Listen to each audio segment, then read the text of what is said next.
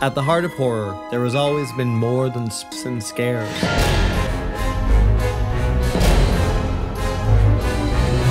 Sometimes, it's not what you see, but what you hear.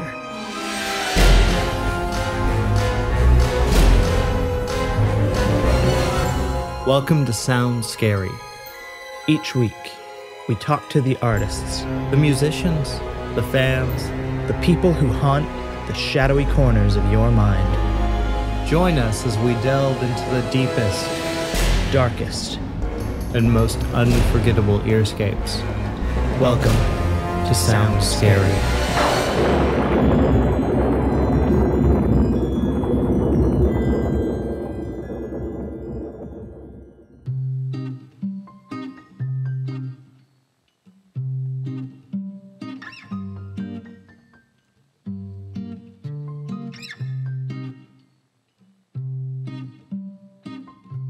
Welcome to another episode of Sound Scary Quarantine Edition. I'm your host, Ryan Cultrera, and today I'm super excited to talk to our guests. But first, I'm going to pass it over to my co-host. Yes, you know what? I am too. And again, I say it all the time. I love our guests. I love our guests so much. But this one's real special because I happen to absolutely adore the Conjuring movies. And there's a new one coming out called The Conjuring. The Devil Made Me Do It. And we're so honored to have the director of that film right in the house with us, Michael Chaves. Thank you so much for joining us. It's amazing to have you on. Thank you, guys. I am so excited to be here and just so excited to talk to you guys and talk Conjuring. Yeah. Well, okay. So when I first saw the opening with you over at the lot, I was blown away. I've seen the movie. I'm blown away. I really, really, truly enjoyed this. It's shocking to me how complicated it must be to maneuver through an already established world, and you did it. You did this really unique and really refreshing take on the Warrens. How do you feel? I mean, now that's happening and now that people are starting to see it, how are you feeling about it? Oh, I feel great. Honestly, it's been just a huge journey. And, without a doubt, taking over the Conjuring, main franchise, I mean, these are big shoes to fill. I think I said it to you. I mean, this is a franchise that was started by James, James Wan, master of horror. I'm a huge fan of his, and, honestly, coming into it, it was a mix of, just like the movie, it was both thrilling and terrifying, and from even the moment we first started talking about it, I was like, it was a mix of like, oh my God, I might be directing the third Conjuring. And then also, just like all the fans, wait, James Wan isn't directing the third Conjuring? So it's funny, I got that so much like on social media, and just so much like, and without a doubt, I mean, like, I know the hesitation, I know the fear, especially when you have something that, a series that you love, and especially a series that, has been so imprinted, by just, one director and one kind of, honestly, like, visionary guy. I think that, from the very beginning with it, the thing that gave me the most hope and excitement about it is that it was going to be a departure that, in a lot of ways there, from the very beginning, this was going to be more like a supernatural thriller. This was going to be, we kind of joked around in the beginning, I think just because both James and I love Seven, we were like, it's going to be 7 for The Conjuring. Yeah. And, that was like one of the things that, the idea that we were going to be taking them out of the haunted house, blowing the doors off the haunted house, and, taking them into different places. And I think that was something that, I realized, I'll have a chance to kind of, create, scares and experiences that are totally different. And, that's what I really looked forward to the most, going into it. And I think it's also the thing that people really have responded to is, I think that, we all like, I think the reason that the franchise kind of, exists is because we all fell in love with that first movie. Mm-hmm. And in a way that has been both, a blessing and a burden. And I think it's what it is that, I think up to this point, there's just the expectation that if you're watching a Conjuring movie, it needs to be a haunted house story. Yeah. And we kind of like deliver that in a way within those kind of first, 11 minutes that you saw. Our joke as we were developing it is, this is going to be Conjuring 2.5. We're going to pack in an entire Conjuring movie into like the opening, and then it's going to go horribly wrong. It'll be the Conjuring movie where the Warrens fail, where everything goes wrong and their decisions were wrong, and they and there's something about that I loved, and even especially in the kind of the broader kind of stroke of the story, that this is, all the Conjuring movies are marketed as their darkest case, but this really is their darkest case. I mean, this has a real murder. This has a real tragedy at the center of it. I mean, you can go to Wikipedia and find out how it ended up with Arnie. I mean, there's, it's hard to like to get, again, because the Warrens and the Conjuring experience is so much built around this, like, it's always a happy ending. They always get it right, and there's no victims. Everyone's happy. The only thing that we maybe we have a dead dog and a couple dead birds, but everything's okay, And this, it's not okay, and especially in the world and the year that we just came out of, I think it's important to be able to tell stories where things go wrong and things don't make sense, and you got to try and make sense with them, out of them, and I think that of course we had no idea that this past year was coming before as we started making the movie. Yeah, but like, telling those stories, I think that, and that take on it, I thought that was like really, that was what I got really excited about when we went into making it. And I think that's what people responded to, is like, all of a sudden, like, oh my God, I was worried this wasn't going to feel like a classic Conjuring movie, but that's actually been the greatest blessing, is that it's actually been able to go into these uncharted territories and feel different while still having the heart and soul of the Warrens, and, and enough of the kind of the Conjuring scares to kind of, keep everyone happy. Oh, for sure. And you mentioned, this coming out in a pandemic year. Obviously, this hit a few delays for release. Did you find that kind of extended time in the editorial room with these delays kind of changed and shifted your film in any way? It did to a degree. I mean, not that significantly. We were going to go back for additional photography right as the pandemic hit. Like, we had, the sets were built, everything was ready. And the pandemic hit, we put it on hold, everybody's schedule got screwed up. So we were waiting the entire pandemic. So we had a plan for what we were going to do, and we just kind of sat on it. And, there was probably some like minor developments over the course of that time, and, minor kind of, tweaks on some scares, but the core story was already there. It's funny. I'd love to do another podcast, like post like full spoilers, to kind of talk about how those kind of things developed. But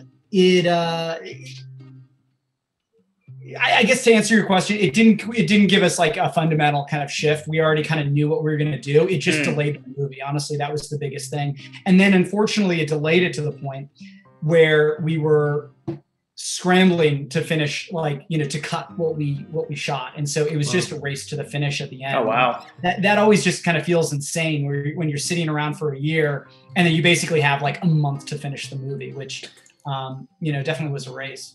Oh, that's wild. Wow. Well, and now when we talked previously, we talked about the aspect of staying with James Wan's vision and keeping it practical. And I watched the film again, and that opening sequence, man, that possession. Now, I don't know if I've told Ryan this, but Ryan, that most of that's not CGI. I want Michael to talk about stuff? That is not CGI. Oh buddy. Man, that was like on my question list, because like that contortion is so funky and like impactful, and you do it twice throughout the film. No big spoilers, but like, yeah, just the contortion elements in this, that was practical. All practical. Yeah. So that's Emerald Wolf. She's this. Oh my God. This 12-year-old contortionist. Everything she did there's nothing that was sped up. There was nothing, and it was funny because we even played with speeding some of the stuff up, but I was like, no, it is like, it should all be like exactly how it came into the camera. Man. The only visual effect is we put Julian's face on her body, but like her doing that kind of that thing twist, like into, as she's like, he's, looking at his sister, that's all in camera. That was her doing that. her like, which, you know, made it to the trailers and is kind of like the signature thing, that kind of double bend snap, that was all in camera. There was no wires. That was like, also, that was the speed she did it at. And it was funny because we had rehearsed it at a slower speed. It was going to be this kind of like, you know, really kind of like creepy, aching, like, you know, back bend into that. And we did a few takes and I was like, Emerald, can you give me like an alternate, or like, what else can you do? And she's like, I could do it really fast. And she did it at the speed you see it in the movie. And everyone on set, and that was like a rehearsal, everyone on set was like, you could hear them like, oh my God, like there was a chill that came through the room. So I was like, that's going to be the one. We're going to do that. But yeah, it was all in camera. And I mean, she's just amazing. She's super talented. And wow. I think that you can, I don't know, it's, you know, I wonder if, because you probably could have done that CG and you could have gotten a digital double, you know, to do it. And we just didn't even kind of open that door. I mean, I think it was honestly, it was just more fun doing it this way. And, you know, I got to give a lot of the credit to, you know, it's the world that James set up, where it's like, it's, you know, it's a universe that kind of, there's the expectation, the value of practical effects. And I think so much so that, you know, people even have an allergy to it, where like in, you know, The Crooked Man, all in camera, but then there was this kind of strange uproar online that was like, oh no, that's CG and we reject that. That doesn't, like, you know, it was just funny how that was, where, I mean, that was a feat. I mean, The Crooked Man is amazing that's all in camera. So yeah, credit goes to, you know, James for setting it up, and the New Line for continuing that tradition and supporting it. Because I'm sure there's a lot of studios that would just say, you know, why waste the time? Why do it? And it's just, the answer is it's more fun. Oh, that's amazing. You know, viewers can feel it in their core, I feel. When something is done for real, you can just tell in a guttural level as an audience. So like, kudos for keeping that practical. Oh yeah, thanks. What are some of the other challenges? Obviously, you know, choosing to go the more practical effect with the possession and getting the contortionist. What were some of the more challenging story arc structures? What was problematic for you that you kind of had to jump in and figure out how to do? Because there's some really interesting things and some interesting chances you take here, which I really liked. But it seems like it was a little challenging to kind of go this route. I think that the biggest, most obvious, you know, thing that I, you know, was a trick to navigate was the actual murder. And, you know, being respectful about that and truthful, and while still making it thrilling. And, you know, I think everybody was, you know, everyone was excited about this. Like, this case was, you know, definitely, I think that, you know, there's something kind of like very sticky about it, and very, you can see as like, and you can see as the marketing campaign plays out, is, you know, going on, you know, taking the devil on trial, you know, taking your kind of this kind of almost faith on trial, like that is really captivating to a lot of people. So from the very beginning, everyone was like this, you know, the studio and James and the whole team was really excited about that. I think we were also equally and even more so concerned and even terrified on how do we handle the murder? You know, how do we, you know, because we're telling the story of the Warrens first and foremost, and we need to honor that and what they believe and what they experience. And then we're also telling the story of Arnie, who is a man who went to trial for murder. And, you know, how do we, you know, there's a real victim in it, and how do we treat it respectfully, and how do we handle that? And, you know, that was something that, you know, even kind of how we depict the murder. The murder was, you know, there's some things that are kind of very close to what happened. And then there's other things that we just chose to leave out because it made our victim look worse or bad, or, you know, there's things, I think it was, you know, so much of that. And it's, you know, it's not really the most interesting of, like, you know, kind of behind the scenes horror talk, but it was honestly the thing that kind of would keep me up at night. It's just like, you know, I want to make an awesome Conjuring movie. I want to deliver for the fans. I also want to be respectful of the truth and the true victim in the story. And, you know, how do you navigate that? Because I think that what's exciting and scary is, you know, up to this point with the Conjuring movies and a lot of supernatural movies, is you can kind of go into it and you can playfully have that thought experiment about your own personal beliefs. And I think I told you this, you know, James, when we first we sat down, is I grew up Catholic, and I have my own set of beliefs. I'm not practicing anymore, but you kind of go into these movies like kind of playfully thinking like maybe it was real, maybe it wasn't real, what part was real. But all of a sudden, when you have a real victim, a man on trial, his life is hanging in the balance. I think that those questions start to have a lot more weight. And even when people have asked me, what do I really believe about this case? I think it's not just, I can't playfully entertain an answer. I have to be very thoughtful in what I say. And I think also just navigating that in the movie was one of the biggest tricks. I really think you did strike a balance in this between like the elements we expect of a Conjuring film and respecting the people involved. Like in your prep work for this film, were you able to talk with any of the real people who were a part of this? I didn't actually get to. Our writer, DLJ, David Leslie Johnson, did a bunch of interviews with Arnie and Debbie, and he went through transcripts and both of the accounts of the murder and then also the accounts of the exorcism. And and there's things that were really fascinating, extraordinary things that didn't even make it into the movie. And it was kind of it's like a balance. It's funny because I think a lot of times you just assume that it's like we're going to take a very loose story and we're going to just kind of scare it up and we're going to kind of come up with these kind of fantastic things to put into it. But then there's there was everyone who was present at the exorcism, including the priests, say that David levitated a foot off the table. And that was something that was it's boring, but I was like, I don't know if we're going to do levitation. I think we could do something a little bit more visceral and unsettling, because I think levitation is a little like we've seen it before, and so it's things like that. There's so many of those little details that we actually were extraordinary that didn't make it into the movie, but just because of a creative choice.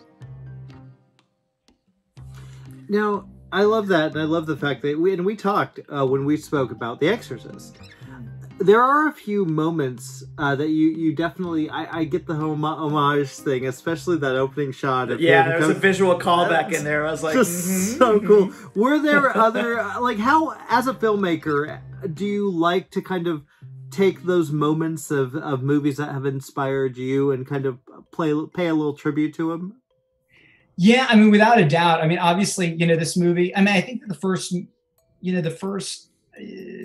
I think all the Conjuring movies are these love letters to horror. I think it's a conversation within the genre, and to the genre. And, so I think that, with this, definitely I wanted to wear some of it on my sleeve. We talked about, the Nightmare influences, the Nightmare on Elm Street 4 influences. And, I think that was something that you can't do a waterbed scare without kind of looking at that movie. And so I think that there was kind of a lot of little bits like that where I was like, I think it's, it's fun to have that conversation. I think it's it's a conversation, within, almost between the movies themselves. And, and also of course with fans, That's definitely something I noticed in this film is a very deep kind of attention to detail too, is, for example, the color contrasts you use between the sepia tones with the Warrens and blue tints during some of the exorcisms. Could you kind of go into the process of choosing your aesthetic for this film? Yeah, a lot of it was, it's a good question. Yeah, I think that, I wanted to use color in a really targeted way. And I also wanted to use light in a really targeted way. So it would, it would mean something, either specifically, literally, or it would mean something, emotionally. And, without a doubt, there's, red is one of the recurring, colors in the movie. And, it's definitely associated with the curse. Also just, I love interactive lighting. I love moving lighting. As simple as I love it when lights move through the frame. There's something about it, whether it's car lights or whatever it is. And I think that, I wanted to kind of play it almost like music, where you're kind of you're using it in a really targeted way, you know, and there's, you know, the most kind of obvious dramatic point was on the, you know, in the forest where she, you know, connects to the past event, and there's that dramatic lighting change, and that was all in camera. There was no visual effects there. Really? And that was, we shot it at night, and we got a giant light and we put it on a techno crane and track, and we lit it to look like day. And we're kind of, you know, shooting down, and then we just kind of set the sun. We basically move that light dramatically through the woods, and it gives this effect like, you know, the sun is setting. And, and, you know, I just thought, like, you know, one, I just love to see lights move, but I thought that there was something really captivating about that, where you just kind of, you know, you could feel this transition, you know, as she's kind of going into this other place. And it, you know, there was also like other moments where we used it where, you know, like when they're in the motel, and like, I really loved the, you know, there's a little bit of like some Hitchcock references. Of course, the obvious one is like, you know, with Psycho in the very beginning with the shower, and then Mother in the window. But then there's other kind of more subtle Hitchcock references with a little bit of like Vertigo and a little bit of like North by Northwest. And, you know, in the motel, I love the idea of just, you know, injecting green into the window, you know, to kind of give this, like, her kind of connection, you know, to the past, to that kind of that other side. And then the other thing I wanted to play with is just like those kind of car lights as they're going by. And as she's kind of telling her story, you know, where I think we toyed with the idea of like flashing back to the exorcism as she's kind of recalling back what happened in the exorcism. Mm-hmm. But I think that was a moment where I just thought, like, it would be cooler if we just feel these, like, these moving lights, these little flickers of light, as almost like it's like her memory is kind of sweeping through the room. And then we're on Ed as he's kind of like listening, and then the kind of the lights pass. And I was just like, I just thought that really conveyed that feeling of memory, where it's just kind of, it kind of surges and passes, but it's not as explicit. Like, you're listening to her tell the story, like you experienced it just like they did. So you can have your own memory that kind of, you know, comes back. One of the things you said a few minutes ago, and I think I do want to talk about it, is I think why these, you know, we did talk a little bit about this, but why I think people love the Conjuring movies, not just that they're horror, it's a love story. These are all love stories. And this is in a way even more of a love story, because they face some challenges with their relationship here without giving things away. Does that feel different approaching that kind of the more romantic or loving or caring or the empathetic or the sympathetic beautiful moments that you find between Vera and Patrick, as opposed to delving into the Satanism and horror and all that fun stuff? I think it's, you know, you got to have one with the other. I think that's why these, you know, the series endures. And I think that's one of the reasons that we love the Warrens, is like, we love them. We love going on this journey with them. We love being scared with them. You know, it's, you know, the more that we love them, the more we can get scared, the darker we can go, the more unsettling their cases can be. I think it's, you know, they exist together. I think that they're, you know, if you look back in the first Conjuring, you know, they had a great relationship and a loving relationship. And I think that it's, you know, all of, you know, as the series developed, I think you just see that, you know, stronger and stronger. And I think it's a testament to the chemistry between Patrick and Vera, which is incredible. Mm. And I can say that it's totally legit. They're, you know, we all experience it as we watch the movie. On set, they have got just the most awesome friendship. They have got so much of this great platonic love, this great friendship. You know, they're very different actors. They approach scenes very differently, but they have a tremendous respect for each other. Their families are friends, and like, it just, like, they feel like family. And I think that is, you know, something that, you know, has really supercharged the series, and really makes their love feel even more so legitimate. Especially you see the behind the scenes, and it's like they're just like, they're the bestest of friends.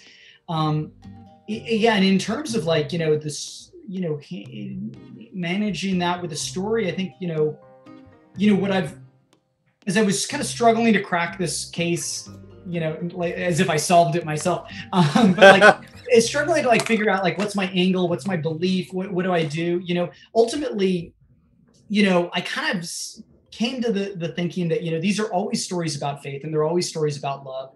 And I think sometimes the story of faith is not so much the story about our faith in God, but it's the faith that we put in each other. It's the faith that we put in the people that we love and the people we choose to be with. And I think that this movie tells that story both with the Warrens, and their enduring love and the persistence of their love, even through these, we put them through the ringer, what happens. And then also, they're kind of their mirror couple, the mirror story of Arnie and Debbie. And, they remained married up until a few weeks ago when she just passed away from cancer. She, just coincidentally, she just passed. And she was there, they were together through that exorcism. They were there through his, claimed possession, through the murder, through the trial, through him being in jail. Spoiler alert, sorry guys. And, all the way, and they stayed together. I mean, I think that is one of the greatest testaments of faith is, that they believed in each other and believed in that experience. And I think it's, I don't know. It's like as I kind of went into the story, I was kind of, we live in such like a, there's no gray areas in our society anymore. It's black or white. You're either wrong or right. And everyone believes they are right, and no one is open to a more nuanced, complex answer. And that's what I liked about, at least that's where I thought the opportunity here is like, we're all going to have a different opinion about what happened. We're all going to have a different interpretation from that. But, the truth and what you can't deny is that, their love persisted, and they believed in each other. And that in itself, as we see it in them, we see it in the Warrens. That's a powerful message. That's a powerful story. Mm. Now, earlier in our interview, you were kind of talking a little bit about your personal influences, injecting some Nightmare on Elm Street in there, some Exorcist. I kind of want to dive into you as a horror fan and as a director. Like, growing up, kind of what films influenced you to pursue horror films? I think honestly, like, a lot of like, VHS 80s, horror movies, and, starting with Nightmare. And, what's crazy is it's like, it might've been the third or fourth one was the first one that I actually saw. And then, I went back through the series, and, and I enjoy all of those, and that it's funny. And I think it was before we started, we were talking about New Nightmare and just like, how much fun that was. And honestly, that's a great series, and it really doesn't get the respect that I think, because it may have hung out a little bit too long. It may have been just, there may have been a couple movies that, have gotten kind of, that if you go back to the first one, it's an amazing idea. It's a really powerful idea. And you can see there's like the resonance in, beyond just horror movies, just in I can see echoes of it in Inception. I'm like, I feel like there's so much. honestly, the rotating room. Nolan is like shamelessly ripping off Wes Craven. Yeah, seriously. It's like the dream story. So much about that. And I just think that had a really powerful effect on me. I think that there was, and I think it still does. I think after that, I think about, Poltergeist had a big impact. And I think one of my favorites, and still is to this day, is Aliens. I think Aliens is just so rock solid awesome. It is, I love sci-fi and I love horror, and it is this beautiful blend of the two. It is, the Space Marines are so awesome. That was the first time I ever heard of Space Marines, and I've always never. Now Space Marines, it's like you have video games, it's like, everything. It's like Space Marines are everywhere. But that was like honestly the first time I ever heard of Space Marines. The power loader sequence, there's so many sequences in that are so rock solid and just really fantastic. And at the core, what a great emotional story of just, a mother and a daughter. Essentially, with you, I just think that is, I love that movie. I think it's just, it's an absolute beast, rock solid. I'll sometimes just like watch clips of it, like when I'm working out, just to get all fired up. Like, just because, I love it. I think it's just great. I sound like a maniac now talking like that, but I don't know what, the other things, I think going into, of course, love Scream, love The Others. I think The Others, without a doubt, and, The Orphanage, there's a big influence in The Conjuring, in going back to The Changeling. I wasn't a huge Changeling fan. I came to that actually after The Conjuring. But I see those similarities, and I see that, I do love that kind of atmospheric, brand of horror that, I don't know. It's what I love about horror is it's such a big tent. There's so much that can really fit in it, and even between Aliens, Nightmare, Conjuring. I mean, it's these are vastly different experiences, vastly different movies, and they kind of have different things that they work. But it's they're all great thrill rides. I think that's I think that's one of the things I always just come back to is they're great. I mean, even though it's not classically considered a horror movie, I love Jurassic Park. You remember seeing that and Terminator 2, with my dad in theaters, and that had a big impact on me. And I was just it's the thrill ride nature that you get out of a horror movie is something I really love. And, I think that's honestly why, as we're getting this really, movies are kind of in this kind of existential, or the theatrical experience is in this existential crisis. I think that's why horror movies are really kind of coming to the forefront, and you see so much with them is just they work in this fundamental level. Mm-hmm.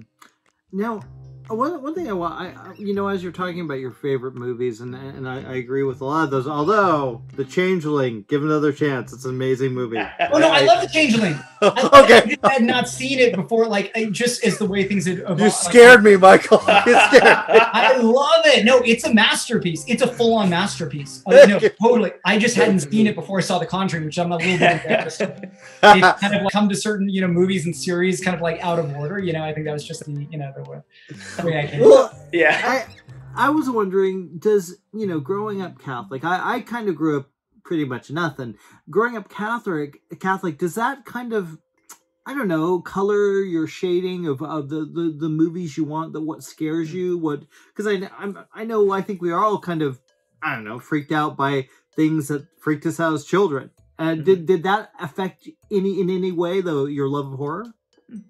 I think to a degree, I think it's one of the reasons that, I don't know if I'm just more a believer. It's funny because I'm both a skeptic and a true believer. I go back and forth where I, sometimes I feel like I'm a man of science. I'm very analytical. I reject any of that mumbo jumbo. But then sometimes I'm the most I want to believe, Yeah. Well, you need to, and so this show, Sound Scary, was started as a, we started on a paranormal loving channel.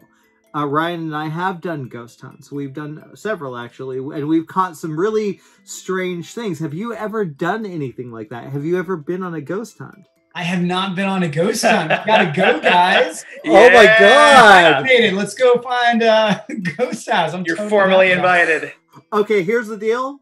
When things start settling and when you can talk about this film, let's do a special episode of this with you. We'll do a ghost hunt. We'll mix it all up. Let's do it. I'm easily scared. I think that's one of the things. It should be warned. I will be screaming like a girl. Perfect. I love it. Edit some of that stuff out. I could do another take with a more measured response, but I will be the first one screaming. Awesome. Oh, I love it. It makes for good content. It's funny. Is it difficult kind of doing press and kind of going in, I got to talk about the movie, but you can't talk a lot about this film. I mean, it would give away so much. Is that kind of that seems like a bit of a problematic thing, a nice problem to have, albeit, but it seems like problematic. Thankfully, none of the interviews ever go this long. I think we're in uncharted territory. You're in my longest interview. We're honored. So I'm going to start spilling my guts. I'm going to get into dangerous territory. It's interesting. I feel like there is so many interesting things to talk about with the movie that we haven't really gotten into. I haven't had to dodge too many questions. Honestly, wherever I always feel like there's an artful dodge, or I'm always trying to kind of choose my words wisely, is when it actually comes to the murder and my belief of what happened. And, we never really, also I think up to this point, not many people had seen the movie. So, you were kind of working off of like a lot of the questions were just, the top line, the case, what's it like to work with Patrick and Vera, which was, easy. I think that I'm excited. I've seen the movie twice in theaters with, where we tested it.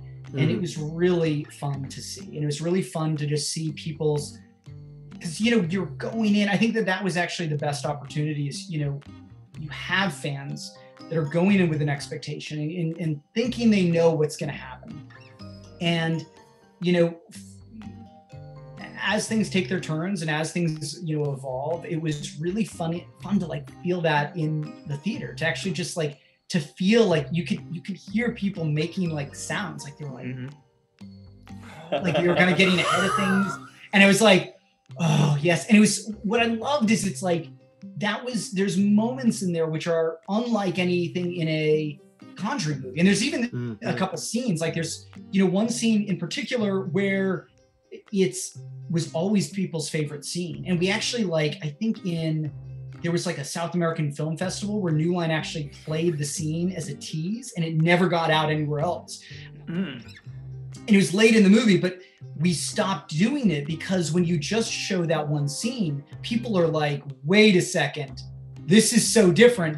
They would almost reject it. Yeah. But because we were kind of taking these baby steps, like kind of into this uncharted territory, that like when you get to it in the when you're actually watching the movie, I think people are really like excited for it. And I think that that was because it's a long way of saying, like a lot of times the trailer will just kind of give away all the cool stuff. But I was so happy when I saw those trailers and I was like, this is great that they're not even digging into, one of the scenes that tested the highest, the scenes that people love the most, isn't even anywhere in the trailer. So I think that just like that sense of surprise, I think was really, really fun. And you had mentioned before we started the interview that you're a big movie trailer guy. And, that's such an important thing, I feel, is not giving away too much. And the trailer for this movie, I personally feel, is pretty good. I remember being at the theater for the first time. They showed it before Mortal Kombat. And the second, people realized it was a Conjuring movie, I heard someone go, ooh.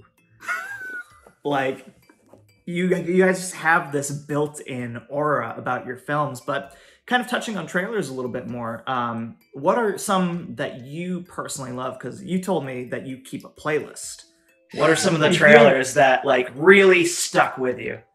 Let me think about that. Honestly, I think we have an awesome trailer. I'm really proud of it. I think that the team behind it did a really great job. And I think also in just doing something that captures the experience and gets fans excited, but also, as I said, doesn't give away some of the coolest stuff in the movie. There was literally a scene that everyone was like, we have to, it's just, honestly, it's like this one shot that everyone was like, we got to put that in the trailer. And I'm so glad it didn't go in the trailer because it would have been a huge, potential spoiler.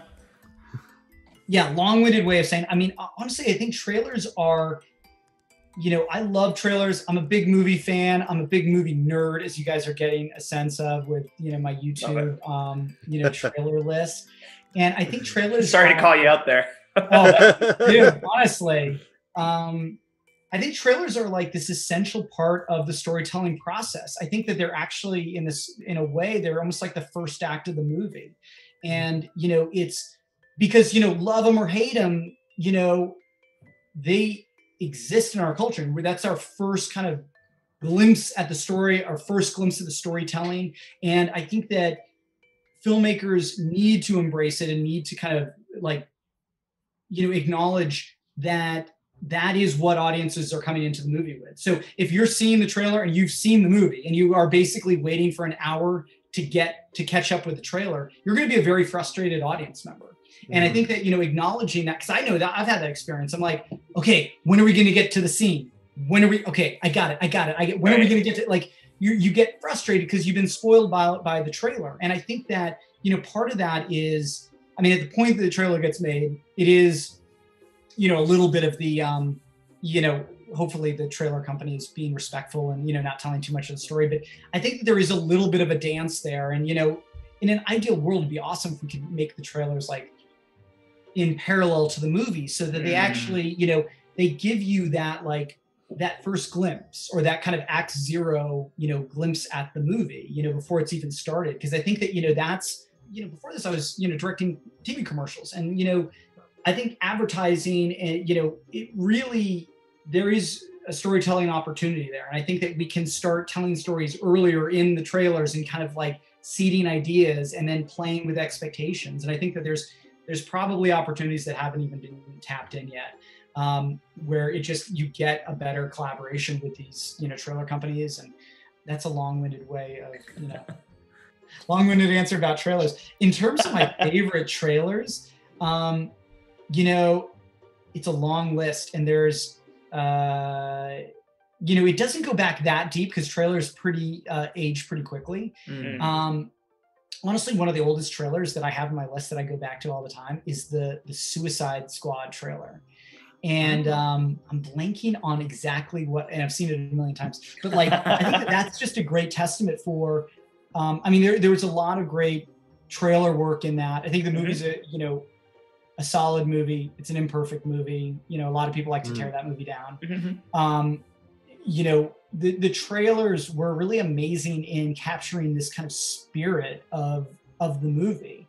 I think that's, it always just impressed me. And especially like having seen the movie and then kind of going back to it, there was this great promise. And, I don't know. I think that is so much of the movie and the success of the movie gets defined in that opening weekend. When the movie is first released, it, basically within the first day, your judgment has been sealed. Like they know if you're going to be a success or not.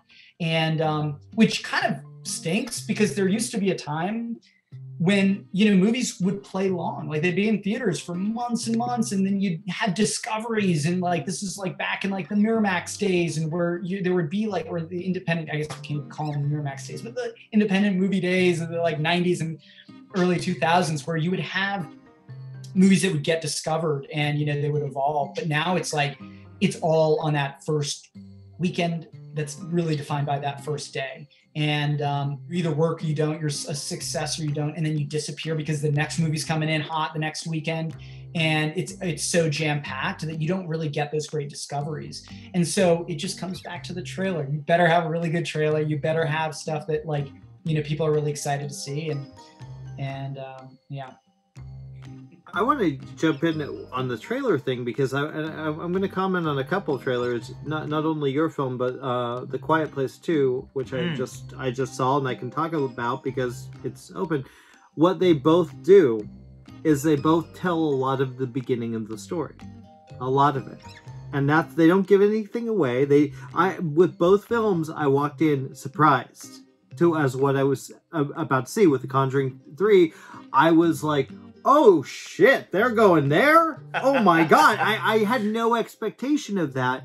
And it's even, being a press person, I don't know how much you were involved, Michael. Like, I had a woman come to my door with a black rose, delivering a black rose for this movie a couple weeks ago. I had no idea what was going on. It was weird, and I love that. But I love how movies can do that. A good trailer doesn't need to give the whole movie away. A good trailer needs to just take a little sliver of it. And that's how you get people involved. I always look at the Blair Witch Project. Like, literally, just that first trailer that they released is just, oh my god, very creepy, unnerving. You don't know what's going on. I love that. I miss that. I wish we did that more often. Yeah, it is such a dance, because I think everybody, I think everybody loves that as an ideal, behind the scenes, fans, like everybody, everybody loves like, the idea of holding back and just like hoping that audiences will be, will want to come. But I don't know, it's just a balance. I'm glad that it's, there's such a great marketing team, at Warner Brothers that, they have so much, expertise and just smarts in terms of, and just really experience. I mean, they're like, honestly, it's the part of filmmaking that you never like really think about, but they are telling the movie, they're telling the story you know, just as much as you are, you know, and they are getting the word out and shaping the experience. It is funny. They did they sent the occultist with a rose to my door also. But I was like, please just leave the rose. I have two little kids, two very young kids. We're gonna get freaked out if I open the door and there's some creepy woman here. Oh man. So, but yeah, no, I think that it is tricky. Yeah. And, you know, I'm excited for, you know, it's like, you can't really talk about the competition, it seems like sometimes, but like, I'm excited for Quiet Place too. I'm excited for like I was looking at the lineup of all the movies coming out this summer, and like, and there's a ton of horror movies, and I'm like, I love this. I am so happy to see like I can't wait to see Escape Room 2. That looks awesome. Me too. Like, I love the first one. I was like, this is going to be great. It was a pleasant surprise. So I wanted to kind of get back into the true elements of the film, specifically how this and the other Conjuring movies are based on, you know, the case files of Ed and Lorraine Warren. Kind of you as a director, how do you approach the balance of crafting this ongoing cinematic version of these real people and balancing that with who they were in real life, these people that the viewers may not otherwise know if it weren't for the films? Yeah, I think that they, you know, it's a team effort in terms of, you know, representing and shaping them. I do think that there are, you know, in some ways they're beloved characters, you know, in terms of like the real historical characters of Ed and Lorraine Warren. Mm-hmm. One of my biggest regrets is that I didn't get to meet Lorraine. You know, basically when I was hired on the movie, I was like, I cannot wait to meet Lorraine Warren, and we were scheduling it and got delayed, and then she passed away. Mm-hmm. But I feel like I've gotten to know Lorraine through Vera, you know, from the very beginning, you know, what I haven't even gotten into, and I'll just keep it quick, but, you know, Patrick and Vera are freaking amazing. They are the best people, the best actors, and just great people, and so fun to work with, and so warm. Every day was like hanging out with, you know, friends. What Vera told me is from the very beginning, she said she wanted to approach this like a biopic, that she wanted to be absolutely true to Lorraine Warren. And she says that, and I'm like, totally makes sense. She even went on to say how, you know, in the very beginning where she was, you know, presenting the look, like we all accept, you know, how Lorraine looks and dresses and, you know, her hair and everything. She presented that to the producers and the team, and there was a lot of concern. And there was you know, everyone was worried that it was too extreme, that it wasn't relatable. And she stood her ground, and she said, this is what Lorraine Warren looks like. And I love that. And I love the look of Lorraine. I feel like that is one of the things that makes it feel so authentic. And I think that, you know, she was that kind of the first, you know, she took that first stand in the very beginning of like, she's going to be true to these characters. But as the stories have evolved, as the movies have evolved, I think that, you know, naturally, you know, Vera, her spirit comes in, Patrick's spirit comes in, they become the movie versions of them, because they're beloved, but they're also controversial. There's some people who say they're charlatans. There's some people who are skeptics and really don't believe in the work that they were doing. And so I think that, you know, and who's to say, you know, we weren't there, you know, but you know, we're telling ultimately the Warren stories. And, you know, I think that, you know, I guess the quick answer is, you know, it is, you know, it's, you know, there is no quick answer. Yeah. Fair enough. Oh man, Michael, it's such a pleasure. Like you're such a great guy. I'm so glad you could do this. And do you have a scary story you want to tell? I know we talked a little bit about one actually. Do you want to talk about that, or do you have something else you want to talk about? Yeah, I mean, I would just say, I mean, for the podcast, I mean, what I told you before, you know, because the question always comes up, like, what was the creepy thing that happened on set? And I think a lot of times it's like, you know, and I think that, you know, usually on, you know, scary movie sets, there's always like something weird that happens. And, you know, maybe there's an explanation, maybe not.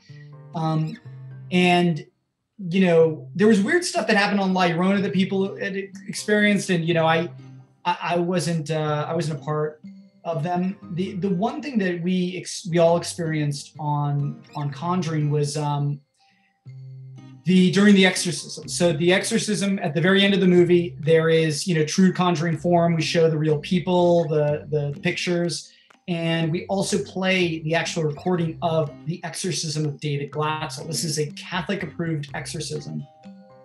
And the basis of that, that scene. And before we shot it, we got into the dining room and we got all the actors together, and the majority of the actors that were gonna portray the scene.